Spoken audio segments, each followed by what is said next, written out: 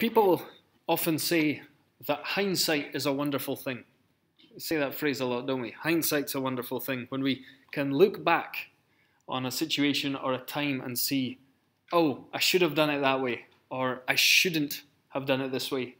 Or we can look back and just see what was really going on in a situation, what was really happening.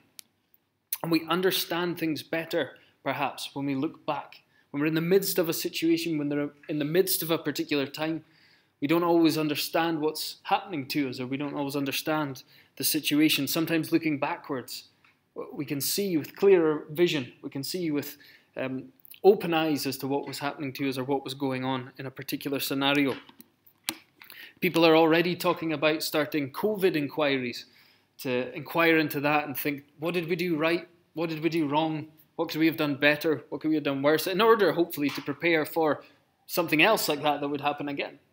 And I'm sure that will be a long investigation to see what went on in these things. And perhaps looking back on the situation, we may understand what we did right or what we did wrong or what we would do differently next time, what we learned, what we were taught.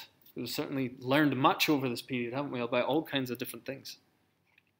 And I think for us as Christians, particularly, hindsight is a glorious thing because we can look back and see what God was doing in our situation, what God was teaching us. And it's not just a good thing, it's a glorious thing because we can look back and say, wow, I can really see what God was doing in that moment. Even in that moment was just darkness and confusion and sorrow and pain. Even in those times, we can look back on them and say, here's what God was doing. Now, the reason I say that is because right at the start of this letter, when Paul's writing to this church at Corinth that he knows, and that's why I asked George to read that passage from Acts 18, like we did when we started Philippians. I find it just helpful to put a bit of context to the letter to see his actual ministry that happened in Corinth.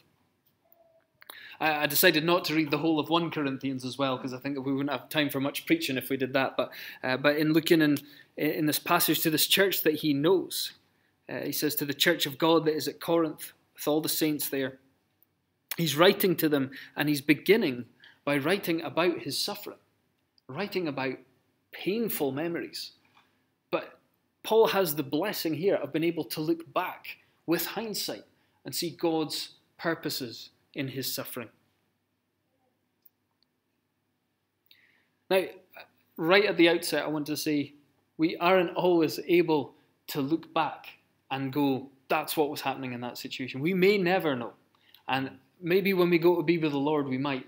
Or we might not even care by the time we get there. We might be quite happy where we are, thank you very much. But who knows? But sometimes we can. We can look back. And Paul, looking backwards and speaking of his sufferings, and he'll write much about his sufferings throughout this letter, partly to defend himself and partly to show that that's often the way that God works, through suffering and weakness, and not through power and the victory that the world tends to think of when it comes to these things. He writes in a very self-defensive way against his critics, because he has to in this situation. But he begins by reflecting on his suffering, and he says these particular times that he was talking about, that he and the other apostles suffered, and Timothy talks about them, and he sees God doing two things. You can look back and see God doing two things. It was so that they would be able to comfort others, is the first. In their sufferings, they were comforted by God that they might comfort others. And secondly, to teach them to depend on God. So firstly, it's for the benefit of others, and it's so that they themselves might learn to depend on God. And in the first verses 3 to 7, we see that first idea that Paul has, that knowledge that Paul has about what God was doing. He was comforting them so that they might comfort others. The God of all comfort comforted them so that they might be a blessing to others. So look at verse 3. He starts, and I love this about Paul, despite everything he's going to write. If you were to look ahead in this letter and look at all the things he's writing, and think about all the suffering and all the difficulty and all the pain, he begins in verse 3 by saying, "Blessed be the God and Father of our Lord Jesus Christ." He begins with praise. He begins with praise to this God. and only has good things to say about him. Blessed be the God and Father of our Lord Jesus Christ, the Father of mercies and the God of all comfort. Isn't that a wonderful thing that is the way that we can describe our God, as the Father of mercies, the one who bestows mercy on us, mercy after mercy towards us. His mercies are new every morning. He has shown us mercy in Christ, and he continues to show us mercy every day. He's the God of all comfort. You know, it's not always good. Not a lot of people can say that about their God. You look at some of the gods of other religions and historically other religions as well. I remember at Bible college having to look through different creation myths. You know, the way different cultures thought that the world was created. And their gods were terrible. They were just like people. That was the problem. They were vicious, rival people who killed each other in order to take over the world. Whereas you read Genesis 1, and it's this God who creates and this God who shows loving mercy and kindness and grace to sinful people. He's the Father of mercies and the God of all comfort. And that's only the first half of the sentence. He says, who comforts us in all our afflictions, so that we may be able to comfort those who are in any affliction, with the comfort with which we ourselves are comforted by God. This is Paul already showing part of the purpose of his and others' suffering. And there's all kinds of afflictions that he's going to talk about. Some of them are physical, very physical. Just read some of the later chapters. Others are a sort of spiritual battle. There's all kinds of things going on. But he talks about the purpose here. And the purpose in Paul's suffering, and his suffering as an apostle, his suffering for Christ, is so that he might comfort others. This is part of their purpose anyway. Because as they suffered, they themselves experienced the comfort of God. God comforted them personally. It's interesting. You often find this, I think, in life, sometimes in churches. You speak to people who have suffered the most. I think people who've suffered the most are often so good at just knowing how to comfort others. They know when to speak. They know when not to speak as well. And they just have that ability to do so. It's so easy for us in seeking to comfort people to give out trite answers or just talk all the time or just want to, fix a problem. But so often, it's surprising the way people can be good at comforting others. I remember reading not so long ago, actually, Mes McConnell's book called The Creaking on the Stairs, and it's written about his experiences of childhood abuse and how can I understand God in all the midst of this. And he said that the best answer he used to ask people, why does this happen to me? Why has this happened to me? And he said people used to give even biblical answers, but just at the wrong time and in the wrong way. And that was the problem. He said he said it to this one guy in his church, and this one guy just said, Mes, I've no idea, and gave him a big hug and says, I'll see you later. And Mes says, that was the best answer I'd ever had. The guy just said, I've no idea. And he felt comforted, and I think that person was somebody who had wisdom and experience and had been through those trials themselves. Part of our experience of suffering perhaps enables us to comfort others with the comfort with which we ourselves have been comforted. To sit and to listen to people and to comfort them with the truth about God. And knowing how to do that. But we share the comfort of Christ and the comfort from Christ. That this is what Paul was saying, that they themselves had experienced. Through them, God brought comfort to these believers. And Paul continues, for as we share abundantly in Christ's sufferings, so through Christ we share abundantly in comfort too. Now you see the parallel there. It's both. If there's one thing you want an abundance of, it's probably not suffering. That's not something any of us would choose. We wouldn't say, I want to suffer abundantly. I don't want that. Abundant comfort, I'll have plenty of that. Keep that coming. But suffer abundantly, I don't want anything to do with that. But Paul says the two go together because they have experienced abundant suffering. The pain of that, they've still, as a result, they've needed that abounding comfort is what I'm trying to say there. Abounding comfort that comes with that. And it's almost like he's saying, I can't have one without the other. I can't experience the need for the comfort from God without experiencing the suffering that comes with it. Quite often as Christians we can say, I really want to know God. I really want to know him in a deeper and in a more profound and in a closer way. I want to feel like God is standing right next to me every day and walking through life together. And we don't think to ask the question, am I ready for that? Am I prepared for the implications of that?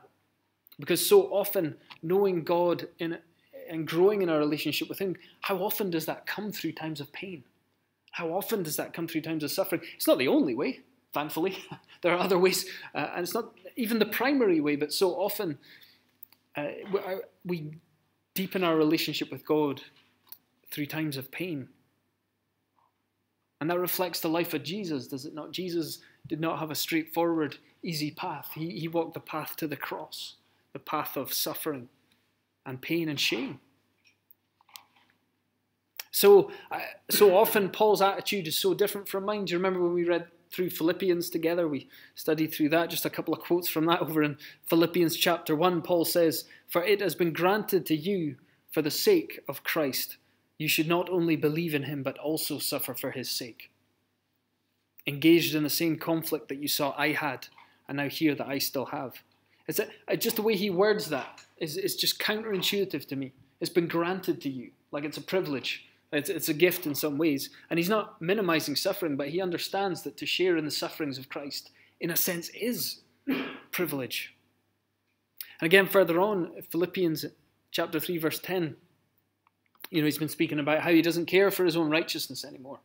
I used to pursue that, Pharisee, and that whole list of things. He says, tribe of Benjamin, circumcised on this day, etc. But he says, now I don't want that. I want a righteousness that comes through Christ and him alone.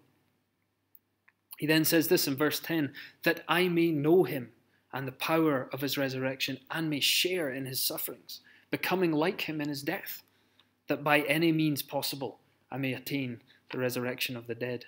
Paul's desire was to press in and know Christ, and that involved suffering and affliction.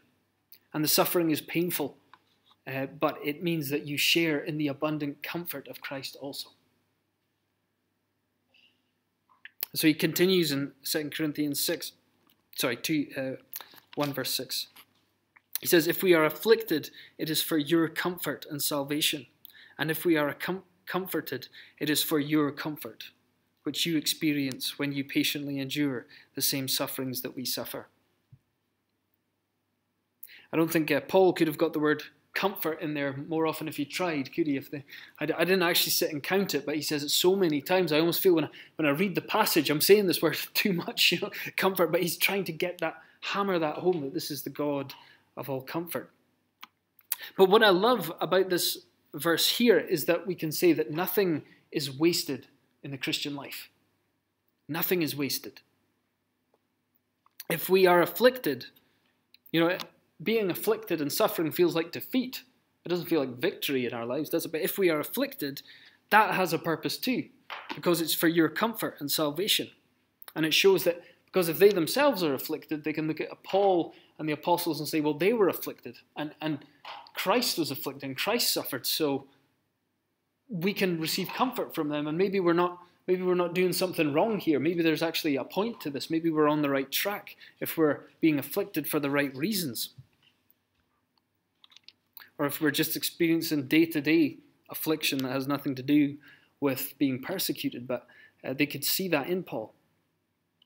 But equally, if we are comforted, if Paul and Timothy are comforted, that's also for your comfort. So that's not wasted either. It's all part of God's purposes, which you experience when you patiently endure the same sufferings that we suffer. Because if we can come and comfort you with the comfort we've been comforted with, if you follow, then then that's of benefit too. That's of blessing as well. It's a win-win situation. Whatever's going on, God is using it for the blessing of his church and for his people. Paul realizes that's what is going on here. And God may well have us in a season of suffering so that we can be an encouragement and a comfort to others. And you might hear that and go, you want to tell me where to go, because actually this is really hard at the moment. I don't, and I fully understand that, but we don't always know in the time, do we? We don't realize till later, and we look back and we go, man, I can't believe that. I know for myself, I can think of family members who have been through awful times in recent years and just thinking, what on earth, feeling lost, feeling uncertain, and thinking, what is going on? And it's not until years later they found people, other believers, in the exact same scenario, and that they've known these people for decades. And now they're coming to them and saying, I think the same thing is happening to us that happened to you. And they're able to listen and speak and help in such a way that they wouldn't have been able to do had they not been in that position themselves. It's astonishing the way God can use these things. And it doesn't take away the pain. It doesn't take away those tears that have been shed and all the difficulty that's come with it. But it can be a blessing to others in that way. Patiently endure the same sufferings that we suffer. He says, our hope for you is unshaken, for we know that you share in our sufferings. You will also, as you share in our sufferings, you will also share in our comfort. Because Paul has experienced that pain and then that comfort, he says, I know the same thing will happen for you when you go endure these things and endure what you're enduring at the moment. Our hope for you is unshaken because you will experience that comfort also. But their suffering was for the comfort of other believers. It served to comfort them because it came from the God of all comfort, who comforts his people. So that was the first thing, was it was for the benefit and the comfort of other believers. Comforting, I should say. But secondly, it was to teach them themselves to depend on God. This is the second purpose of their suffering that Paul sees. You've got the God of all comfort, and to teach them to depend on the God who raises the dead. He says in verse 9, we do not, or I should say verse 8 actually, we do not want you to be ignorant, brothers, or unaware of the affliction we experienced in Asia. Now this isn't the only part of the New Testament that Paul talks about this particular time, which I think you can read about, and particularly in Acts 19, they had a very, very difficult time there. A lot of persecution, a lot of pressure, a lot of rejection, a lot of pain, a lot of difficulty. And it seems that this was a particular time, and he says, we want to tell you about this. We don't want you to be unaware of this. It's a particularly difficult time.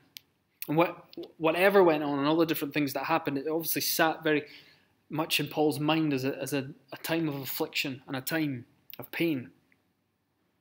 In fact, listen to how he words it. He says, for we were so utterly burdened beyond our strength that we despaired of life itself. I just let that sink in for a moment. The great Apostle Paul, the one who met the Lord Jesus on the road to Damascus, the one who saw God do incredible works and saw an incredible number of people come to faith and saw all these churches planted, got to the point in his ministry where we despaired of life itself. That's how low and how painful that time was in Asia. He says, indeed, we felt that we had received the sentence of death. You ever been in that position yourself? Not in Paul's circumstances, but in that emotional place of turmoil where you just think, I can't cope with this anymore. I'm done. I can't do this anymore. Whatever's going on. I would in no way compare my experiences to Paul's, obviously, but to many other people's as well. But I have a memory of just a time where personal life, ministry-wise, everything just seemed extremely difficult. Driving on my way to Bible college, no less. It just completely spaced out, on the brink of tears the whole way, thinking, I can't cope with any of this anymore. And that was, I recall nothing from that 2-hour lecture on the, immovability of God or something, right over my head. And it wasn't until I got into the worship at the college that they had that day when the guy spoke, and it was like he was talking to me. There was 30 other people in the room, but he was talking to me. And sometimes we get to that point where we say, I can't cope with this, I can't deal with this, I have no strength. And if that's where you've been, or that's where you're at the moment, you're in the best of company. You're in the best of company. Apostle Paul said, we can't deal with this. We thought we'd receive the sentence of death. We despaired of life itself. But that was to make us rely not on ourselves, but on God who raises the dead. And you can see the way Paul's saying it there. We felt like we'd received the sentence of death. We were dead men. We just thought we can't cope with this anymore. And it's as if he deliberately says that, isn't it? Well, it's because the God of all comfort is also the God whose area of expertise is raising the dead. That's the whole of the Christian faith hangs on the fact that he raised Jesus Christ from the dead. So if you feel you've received the sentence of death, you feel you're despaired beyond life itself, well, God says that's okay. Actually, and if you say you can't cope with it, that's probably a good place to be, because that's true. That's absolutely true. More than we know in our own lives. But when we get to that point, God says, that's okay. You can't handle this. I know you can't handle this. I'll handle it. Don't worry, I've got this whole thing under control. I have your situation and your circumstances under control. I remember coming away from that day at Bible college thinking, nothing's changed. Circumstantially speaking, nothing's changed. It's all the problems I had on the way up here haven't magically disappeared in the space of 2 hours. But I remember driving home and feeling like something had been lifted off my shoulders. I just thought, things aren't under control, but I know that God is in control. And I know that He, the God of all comfort and the God who raises the dead, is more than capable of handling my little circumstances in the northeast in Lossy. He's capable of coping with that and handling all of that. Rely on the God who raises from the dead. You know, so much of this, sometimes you hear a lot of preachers and theologians talk about the Christian life just being it should be one of ease and one of victory. There is a sense in which the Christian life is one of victory, very much so. But it doesn't look like the victory that the world thinks of. Strength, power, success, health and wealth, having everything you need, popularity with those around us. Paul's life didn't look like that. Not from the world's perspective. And this is part of the criticism of Paul as we go through this letter. How can he be God's man? How can he be the apostle that he claims to be? Look at his sufferings. Look at the way he gets kicked around all the time. Look at his weakness. And Paul says, oh yeah, I agree. I agree with all of that. The only bit he disagrees with is, I am God's apostle, and actually this is the way God works. He works through weakness, and he works through the unlikely people of the world. This is Paul's understanding. But it taught him to rely on the God who raises the dead. And he delivered us from such a deadly peril, and he will deliver us. On him we have set our hope that he will deliver us again. Paul has seen himself delivered time and again by God. Now Paul knows, probably even by this point, that his end will be martyrdom. I would think he probably knew even by this point that he was going to die, or possibly knew that. But he knows that God has the power to deliver him again. So he prays that God will deliver him again. And ultimately, Paul will be delivered, even in death. Because death is not a defeat for the Christian. Death just takes us to the presence of God. The ultimate deliverance from sin and death, from hell itself. But these men were in Christ. They had trusted in him. They turned and believed in him. So they knew and set their hope on the ultimate deliverance. Isn't that wonderful? Again, you can't lose. Paul can't lose, ultimately. If I get delivered from another prison cell, praise God.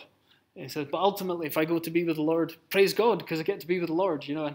And we talked about that in Philippians, didn't we, where Paul was sort of thinking between, do I stay here and just help in fruitful ministry, or is it time for God to take me so that I get to go be with Christ? You know, it's hard to keep a man like that down, isn't it? When he doesn't fear death, he doesn't fear, you know, what can you do to someone like that? Not very much. And this is Paul's way of understanding, and even this deliverance could come in different ways. It is God who delivers his people. But what's interesting is that he asks for their help in this. He asks for the Corinthians' help.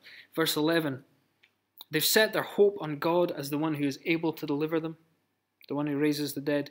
But in verse 11 he says, you must also help us by prayer. Isn't that a wonderful thing to understand the power of prayer in that way? Paul genuinely says, God has his plans, but he works through prayer, and he uses prayer. So we need you to pray for us, so that many will give thanks on our behalf for the blessing granted us through the prayers of many. So he recognizes that if we're going to get out of the cell, or if we're going to move on to the next thing, or I think he's actually traveling, but whatever the case, we need your prayers. We need your prayers. We need you to pray. It's wonderful to know that as Christians today, isn't it? That our prayers are effective. Kind of Rona was talking about that earlier. God uses the power of prayer. I've said often, probably here as well, that when people say, well, all I can do is pray. I said, oh, that's the wrong way to phrase it. And I'm sure I've told the story a million times, and Rosie will probably be thinking, here he goes again.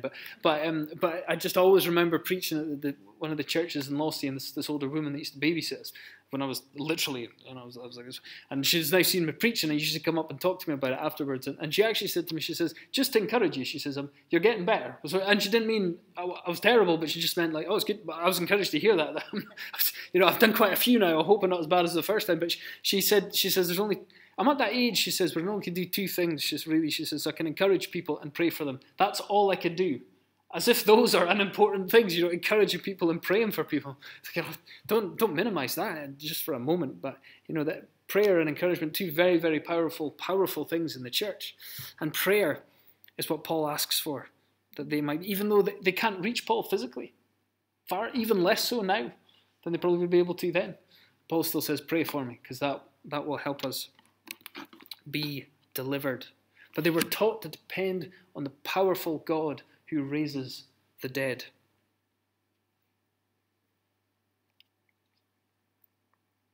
So just as I bring this to a close this morning, I know you all hear sometimes, preach in churches where I don't know people. Obviously, this is my church. This is the church I'm a member. And I know various people that are going through different trials and difficulties. And for those of us who aren't just now, we will at some point.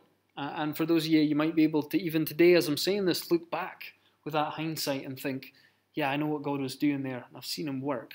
And I've seen him with me all of the way.